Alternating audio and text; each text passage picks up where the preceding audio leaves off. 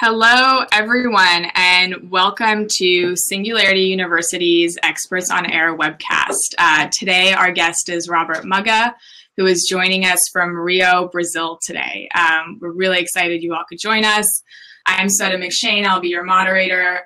For those of you who are new to Singularity University, our mission is to educate, inspire, and empower leaders to apply exponential technologies to address humanity's grand challenges. We do this through both in-person and digital programs, projects, and events all around the world. With these webcasts, we're bringing you experts from all around the SU community to present on a variety of topics across all of SU's exponential domains. Some of our upcoming topics include the future of robotic surgery, reducing the threat of nuclear weapons. So for those of you who are new, I want to show you around Livestorm. I see everyone saying hi. We've got some people from Brazil, where Robert is, great. We've got some people from India, from San Francisco, from France, from Chile. Awesome.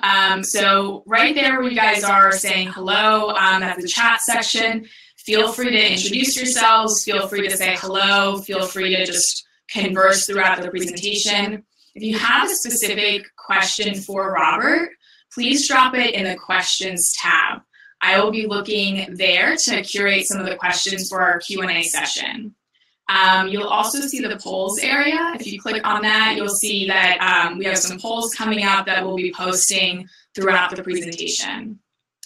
So with that, I want to take a minute to introduce Robert to everyone. Robert specializes in cities, security, migration, conflict, and new technologies. He co-founded the Igarape Institute, a think and do tank working on data-driven safety and justice across Latin America and Africa. He also co-founded the SecDev Foundation and groups that are devoted to cybersecurity and stability in the Middle East and Eurasia and South Asia regions. He serves on the UN Secretary General appointed panels and helps convene a range of international networks, including the Global Parliament of Mayors. He sits on the Council for Cities and Urbanization for the World Economic Forum. He is a regular consultant to the UN, World Bank, and several firms ranging from Google to McKinsey. He publishes regularly with The Guardian, Foreign Affairs, Globe and Mail, O Globo, LA Times, New York Times, Wired, and is a speaker at the Global City Expo, the Chicago Council, the World Economic Forum in Davos, and TED in 2015, 2016, and 2017. So I'm so excited to have Robert here today, and I'm going to hand it over to him now for his presentation. Thanks everyone for joining us.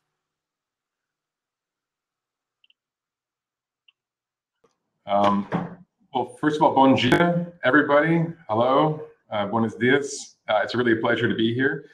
I really have just one central message that I want to convey to you today, and it's this. If we design our cities right, we just might make it through the 21st century. If we get them wrong, we're toast. I'm going to divide my presentation really into two parts. The first, I'm going to focus on some of the major risks that we're facing around the world, both risks that are internal to cities as well as risks that are external to cities. Then I'm going to focus on some of the solutions and the ways that cities are addressing some of these risks and fighting back. I'm going to throw a lot of information at you in a really short period of time, so please bear with me. But to explain some of these challenges we're facing, I'm going to use two big data visualizations that I've been involved in developing. The first is called Fragile Cities, and it's a platform developed by the Igarape Institute together with a startup actually in San Francisco called XSEER, the United Nations, and a whole bunch of other partners. And the second data visualization I'm going to show you is called Earth Time Lapse, and this was developed by Carnegie Mellon University's Create Lab, together with my institute and a whole bunch of just extraordinary partners. I'll dive into some of these tools as we go along, and it'll become clear what I'm explaining as we move forward. But before I jump into the discussion on cities, let me talk a little bit about the big picture to set things up. And to do that, I'm going to start sharing my screen.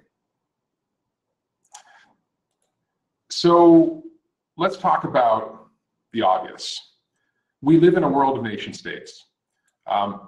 This may seem somehow hard to believe when you think about it, and it's always been like this, that we've lived in this world of nation states. It's not always been like this, sorry, that we've lived in a world of nation states. We're actually taking part in a 4-century-long experiment that really kicked off in 1648. From the beginning, this nation-state idea was immensely popular. For one, it ended 2 horrible wars during the 1600s that had lasted for decades. But more fundamentally, it led to a whole new global order, defined on the one hand by national sovereignty, and on the other hand by non-interference.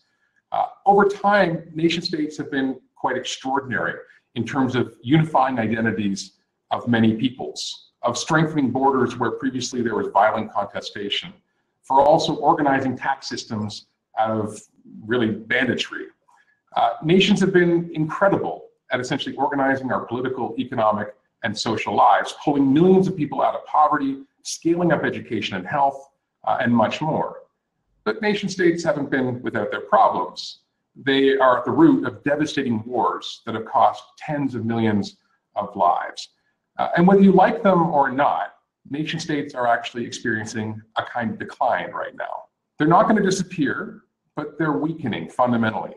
And one of the reasons for that is globalization, which is reducing their power. The speeding up of capital, labor, communications is actually reducing state autonomy. The other reason nation states are losing their mojo is because societies have changed. More to the point, we've been changing our address. When nation states were first formed in really the 1600s, when they came into being in a meaningful sense, less than 1% of the world's population lived in cities. Today, it's closer to 54%.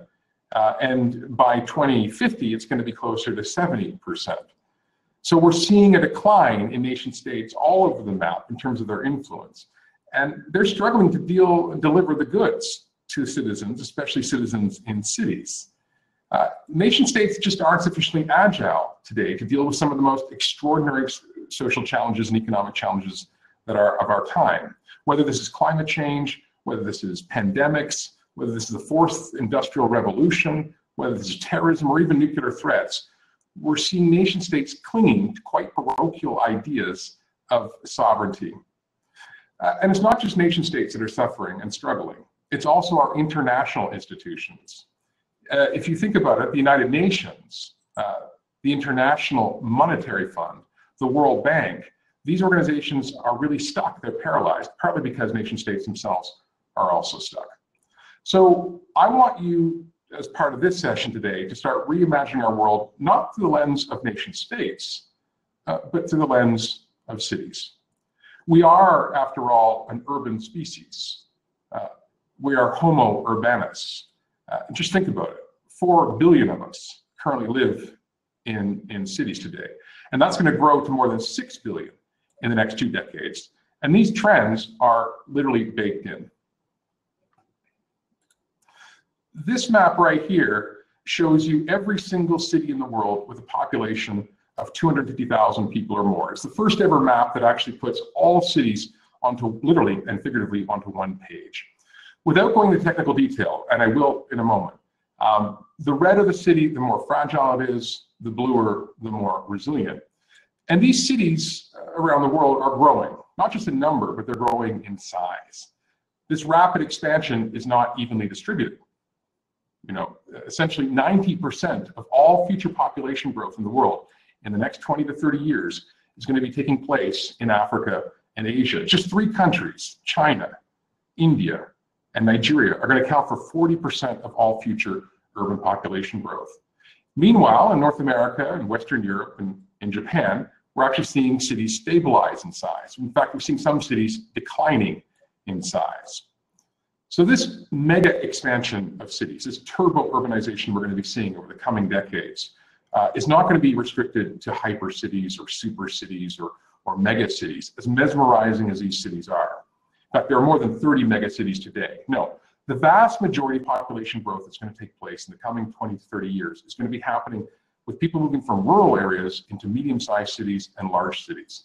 It's less spectacular, but it's much more significant. We're also going to see a huge expansion of people moving into slums. The current slum population right now is about 1.2 billion people. It's expected to be 2 billion by 2030. So we have 193 nation states in the world today, but there are also hundreds of cities, as you can see, that are beginning to grow and rival them in power and influence. Cities like Tokyo, with 34 million people in the metropolitan area, have economies and GDPs of more than $2 trillion a year. New York, with its 8.5 million people, has an economy of 1.5 trillion. That makes it larger than all but the largest of nation states. And they're not alone. Cities today account for more than 75% of global GDP. So all things considered, cities are probably humanity's most successful experiment in social engineering in our history.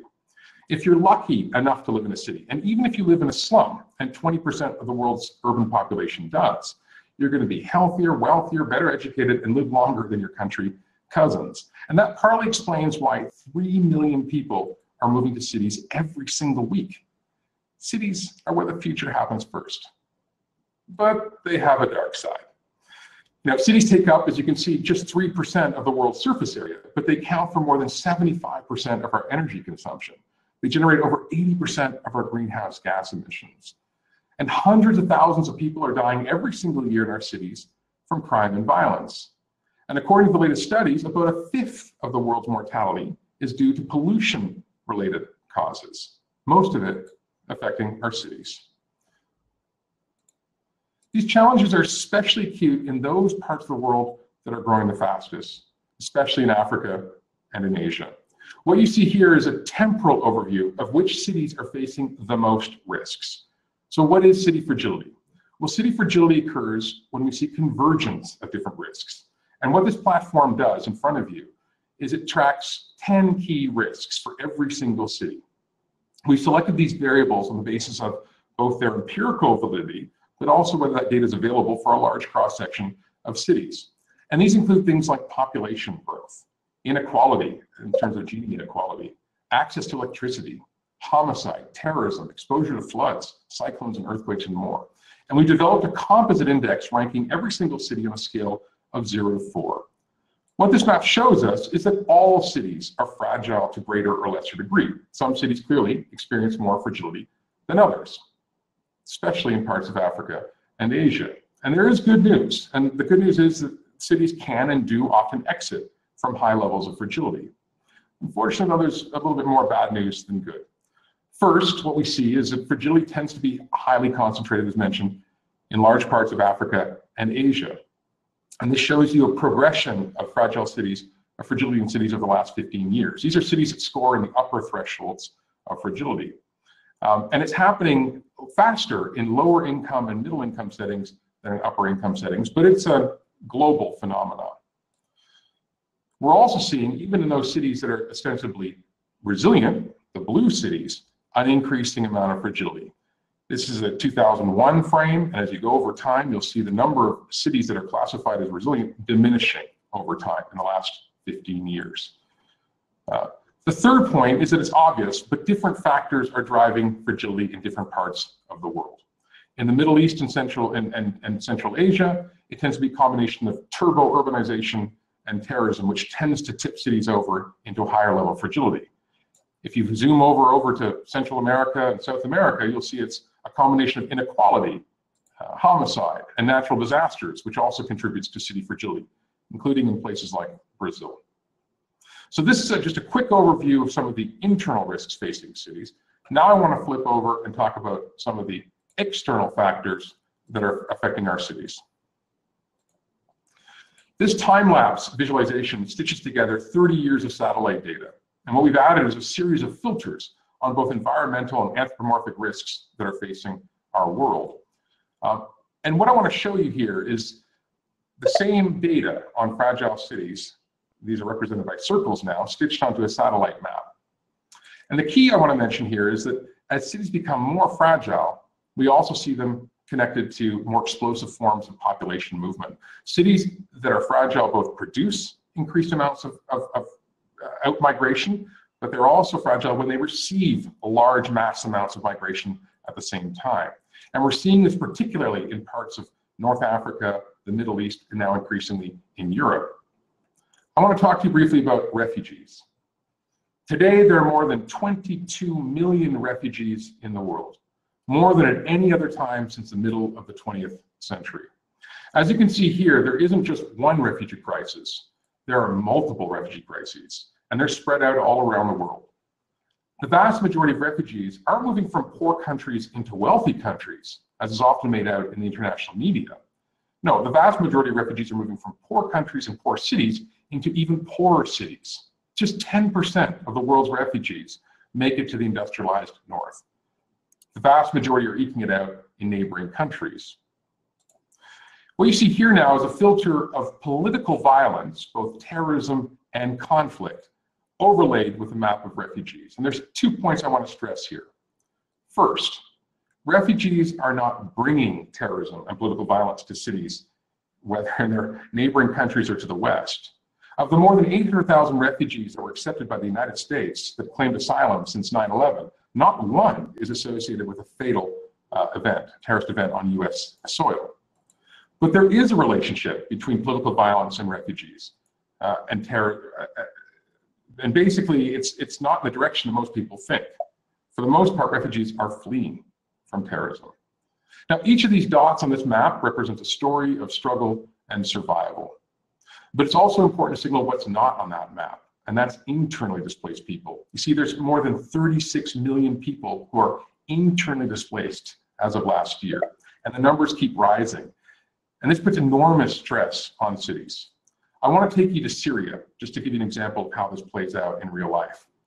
What you see here in Syria is fragile cities superimposed on a map with refugees.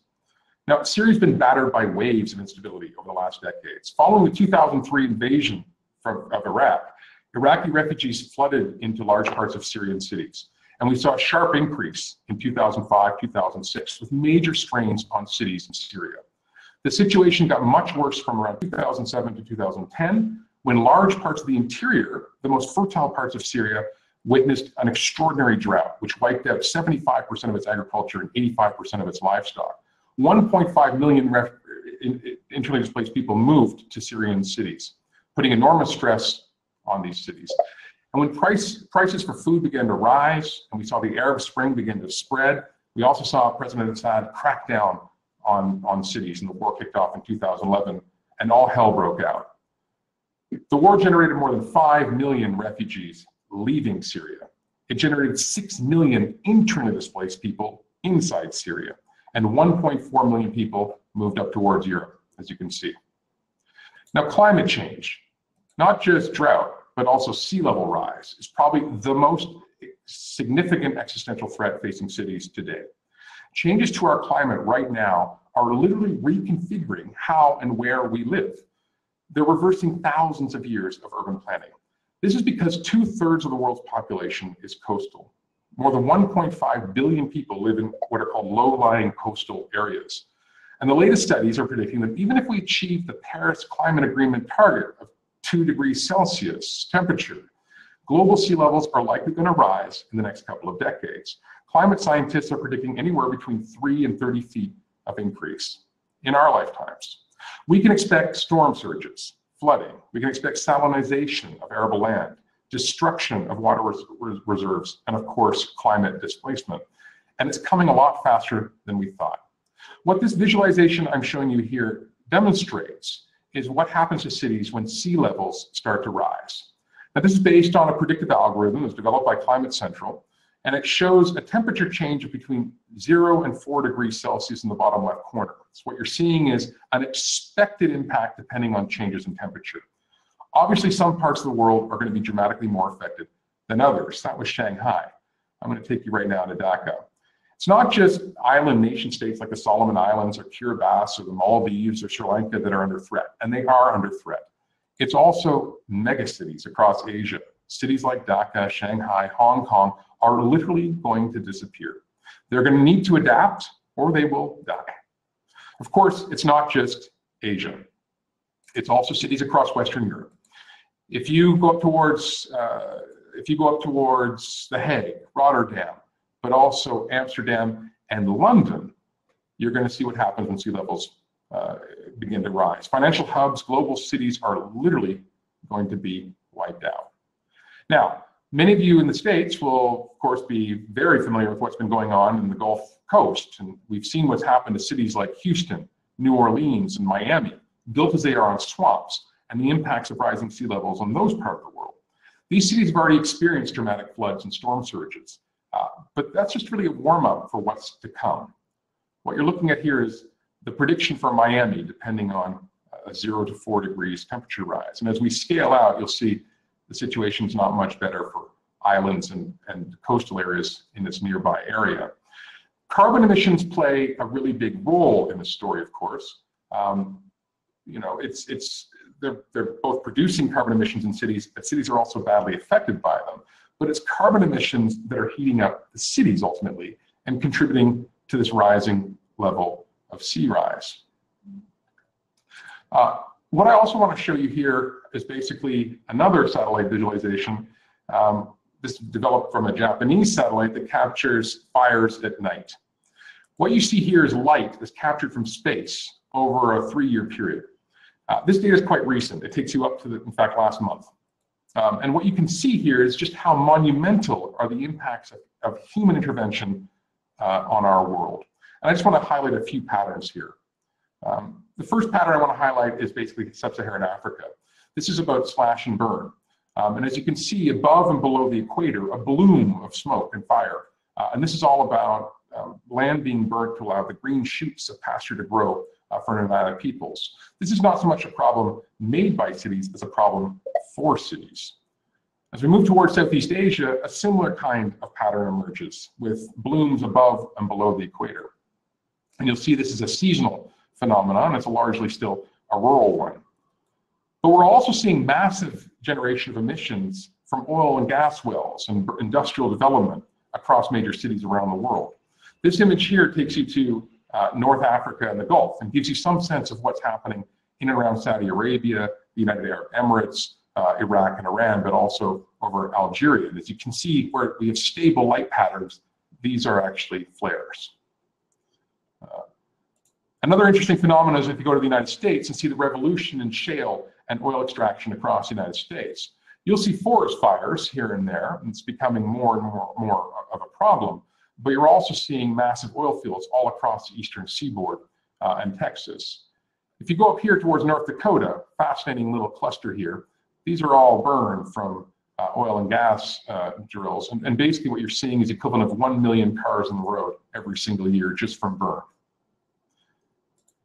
You can also see the legacy of the steel industry across the United States, still on the fringes of metropolitan areas. And here we're going to Pittsburgh to see US Steel, AMCO, and Allegheny and others operating along the metropolis. But it's really China. If you really want to understand what's happening, we want to go to China to see the sense and the monumental scale of steel production and its impacts on our cities. Tangshan is China's largest steel producing city. And the implications of all this pollution are staggering. China is already radically stepping up its fight against carbon.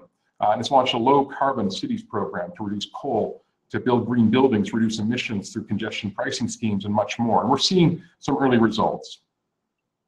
Now look, no city is an island. Every city is connected to its rural hinterlands in complex ways, including in relation to food production. And I want to take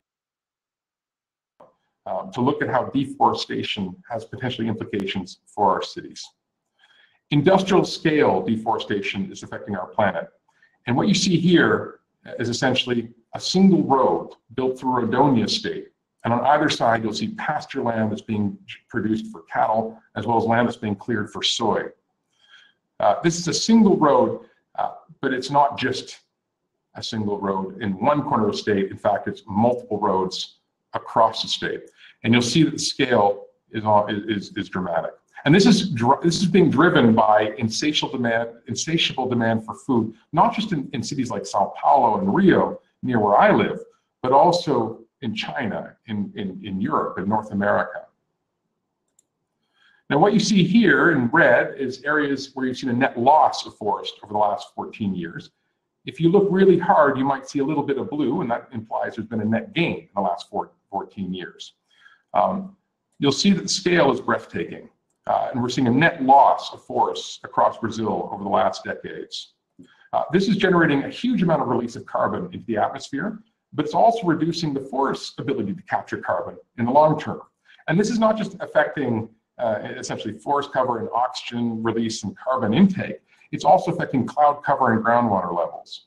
There's a real risk right now that we're going to create a tipping point from clear cutting where rainfall is going to be affected from which we will not recover. And we're already starting to see the early symptoms of this in Brazil. Droughts now are regularly affecting our major cities. The reservoirs of some of the biggest cities in this country have already gone well below their acceptable capacity, below 10%. In 20% of Brazil's major cities, we're seeing limits on water access, and this in a country with 20% of the world's global reserves. So the scenario is pretty grim, but all is not lost.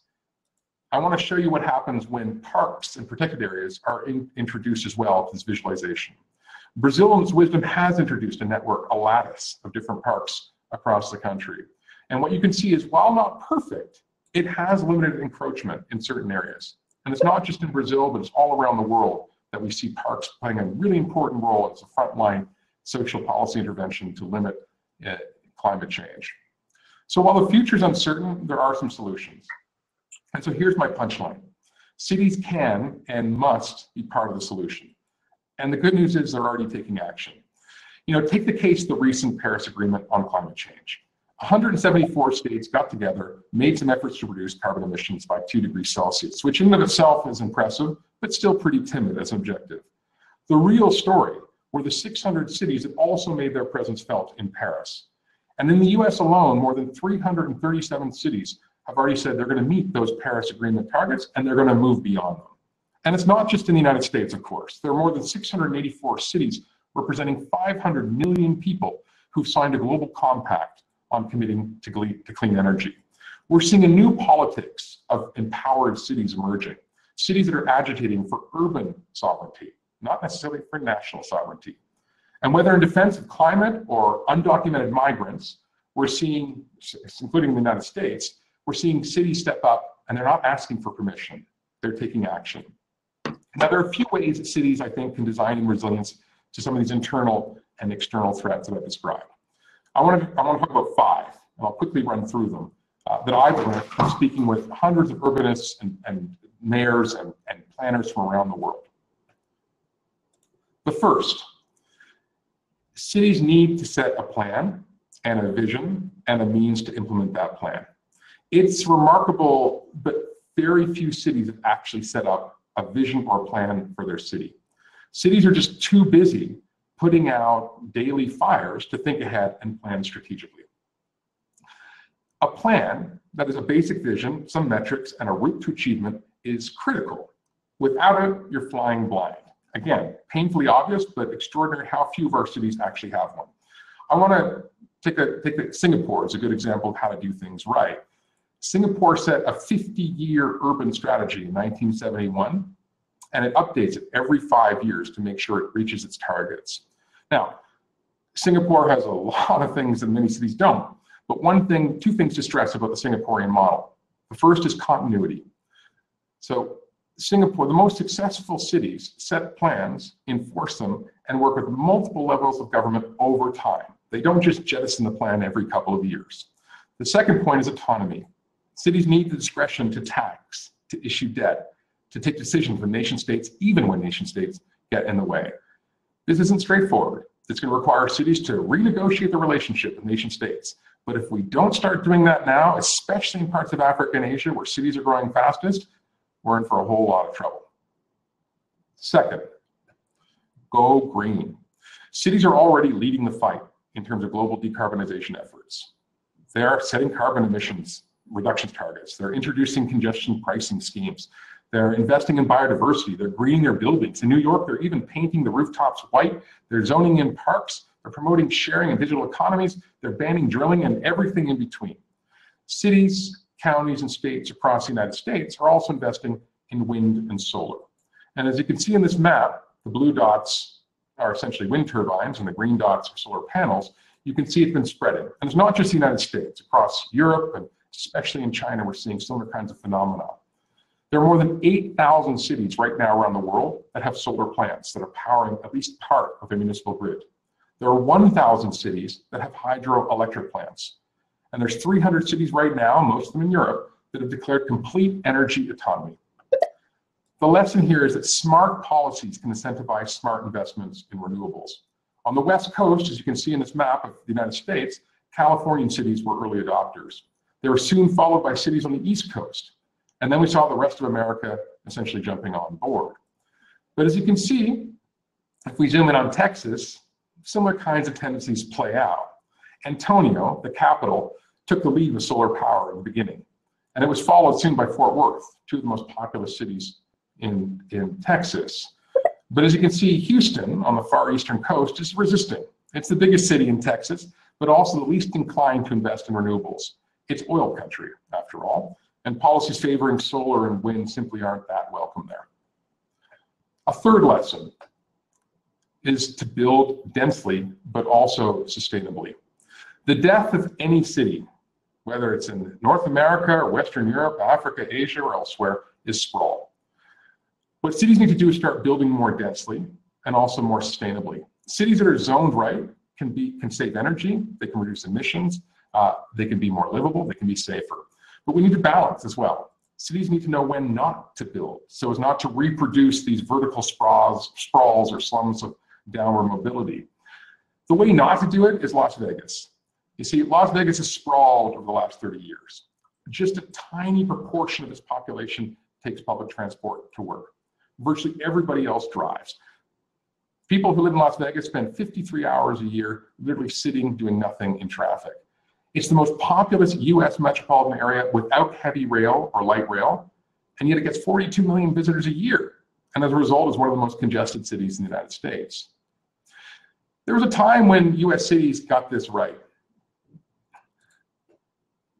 You know, basically, what I'm going to show you here very quickly, though, is a map with using US Census data that shows just how many people take cars to get to work.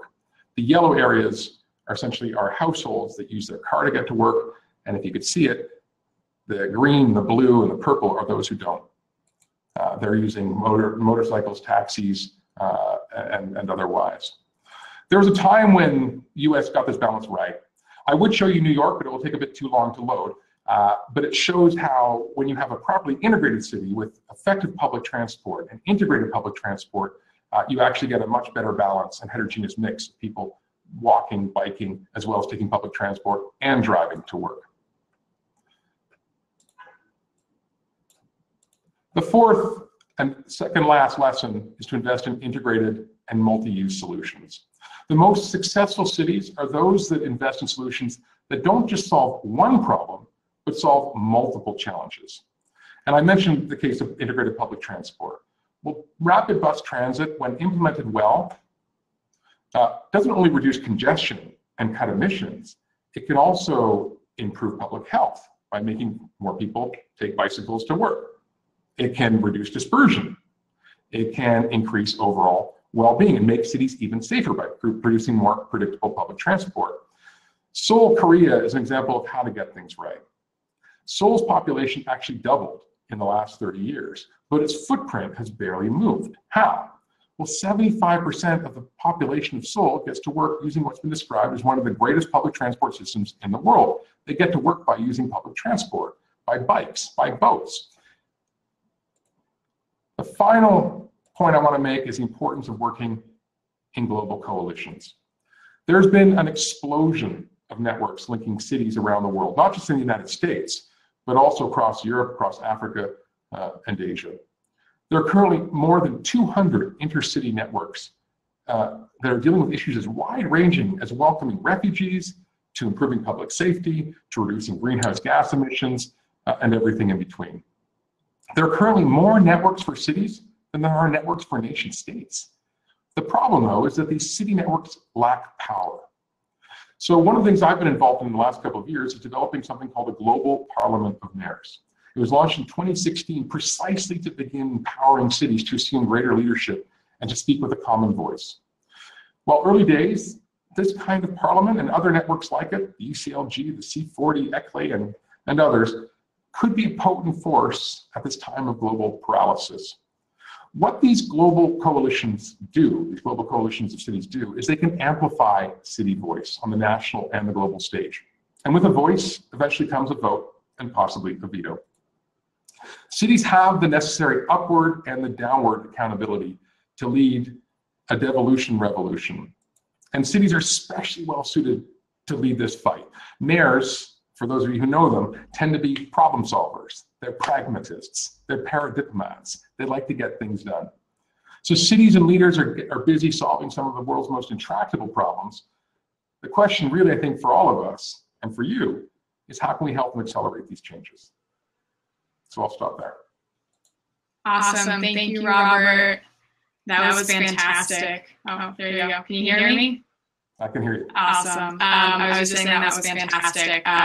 These visualizations are wonderful, and I've seen them once before, and both times it's just an incredible way of kind of showing all this data.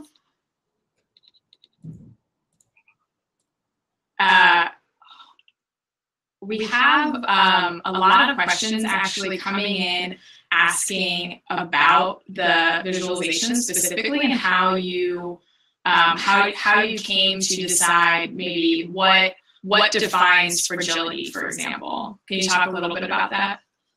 Yeah, so fragility is a concept that's emerged in the last decade or so to describe, was first emerged to describe nation states, and it was developed as an idea to understand states that weren't necessarily tipping into war, but that were experiencing all sorts of difficulties in economic and social and political and other areas. And so one of the concerns that I had, and a large number of researchers had, was that focusing at the nation state scale wasn't really getting at the level of granularity and resolution that we really needed if we wanted to understand truly what was going on in many countries that were experiencing different kinds of volatility. And so we just changed the referent. We wanted to focus primarily on cities as the primary entry point, since this is where the bulk of people increasingly tend to live. And since cities are really the engines of many of these economies, and certainly the political nerve centers, and also, of course, the technological centers of many of these countries. And so what we started to do is we wanted to understand what were the kinds of risks that were shaping volatility at that city scale. And so, of course, what we first did was we turned to the literature. And we canvassed a whole range of literature on the anthropomorphic and the environmental side to see what were those independent variables that led to volatility at the city scale. And what we discovered very quickly was that it wasn't necessarily simply a monolithic or a single risk, but that it had to be multiple risks, and it was the interaction often of those risks that led to sort of cascading effects. It's very difficult, of course, to look at all of that interconnectedness because it's not a linear relationship in many cases. But I think what we did was we canvassed a lot of the literature looking at violence and the way that terrorism, homicide, and these kinds of things can contribute to the slowing down of economies, can contribute to destabilizing governance.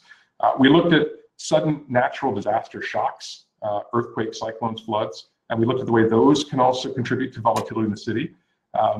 We looked at, of course, underlying economic variables like income inequality, like youth unemployment, and then we looked at some structural variables around just the structure of your society, the number of youth in a society, for example, when you have what's called a demographic youth bulge. And then we looked at the literature to see if there was a statistical relationship between those variables and the onset of volatility. That was part one. Part two was we had to also find data for these 2,100 cities that we displayed in the map. So sometimes you have the wonderful proxy variable, but you don't have the underlying data to support it. So in some cases, we constructed our own data. We turned to sentiment analysis to construct a variable on conflict. And we canvassed using GDELT, which is a big media mining platform out of Georgetown.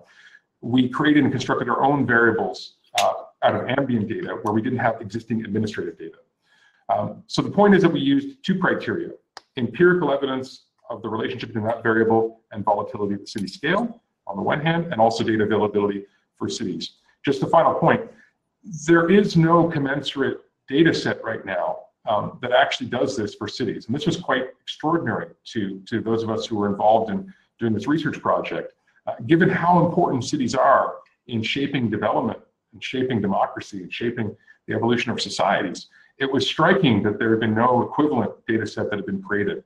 And so we were essentially embarking on this experiment to try to create the first open source, open facing platform to allow people to engage. But we're always open and curious to hear other kinds of variables and suggestions that people might have with accompanying data sets. Awesome. Robert, can you still hear me right now? I can hear you. Okay, great. Sorry about that, everyone. I'm having a little bit of a weird technical glitch. So sorry for everyone who heard echo or kind of saw two videos of me. I'm not sure why that's happening, but hopefully now it's a little bit better. Great. So that was, let me go look at some of these other questions.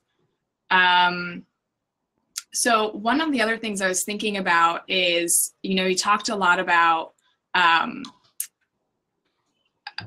just wondering, for the cities that are doing it right, do you see any similarities between them? Is it that, I know you mentioned mayors being kind of like the go-getters. Are there any other similarities across cities that are actually getting it right and doing better? Yeah, I mean, obviously cities in the West and so-called industrialized, countries have a head start. It took them hundreds of years to, in many cases, some cases even thousands of years, to get to an equivalent stage of, let's say, development. Many of the cities in the global South, notably in Latin America and Africa and Asia, are growing at breakneck speed. I mean, the scale at which Sao Paulo or Calcutta or Lagos or others have grown is far more rapid in terms of those cities, their counterpart cities in the West. So they're facing, I think, some real critical challenges with trying to absorb this fast growing population to create the services and the infrastructure to service them and to manage that kind of growth without creating ultimately vast slums that spread out and around cities. I think what we're learning, though, is that a lot of cities in the global South are beginning to adopt new technologies to leapfrog some of the challenges that other cities may have faced. So they're introducing, for example, new forms of communication infrastructure that don't depend on landlines. They're investing in renewable energies rather than investing in coal and other polluting energy supplies. They're looking to mobile apps and other forms of platforms to engage citizens more productively in conversations than simply having a one-way traffic of information. They're incubating private sector and capital together with universities to try to innovate and create solutions to some of the problems that are being identified. And I think one of the things that unifies all of these cities that are successful in the North or the South, in the East or the West, is the willingness of the mayors to learn from each other, the willingness of civic leaders to share, even to steal good ideas. And I think you'll hear the most successful mayors talk about that. Go out there and rip off other people's ideas. Go and innovate on them. Don't get locked in this paradigm that what works in one place necessarily won't work in another. Of course, there needs to be some adaptation, some tailoring, and we need to trial some of these tools. But I think cities offer a really fascinating scale and laboratory in which to test things out and to rapidly move to scale. So I think the first lesson is to borrow, lend, and/or steal ideas as quickly as possible. The second, I think, is to create incentives for business and universities and think tanks and obviously public servants and others to work together and collaborate. To deal with some of these big problems in cities, both in them and the ones that are coming, you need to have this collaborative approach to move from rust belts to brain belts, as I think some scholars have described it. And the third, I think, is to have good information. I mean, that's sort of stating the obvious, but if you don't have information that takes a pulse of what's happening in your city and what's coming down the track, you're flying blind.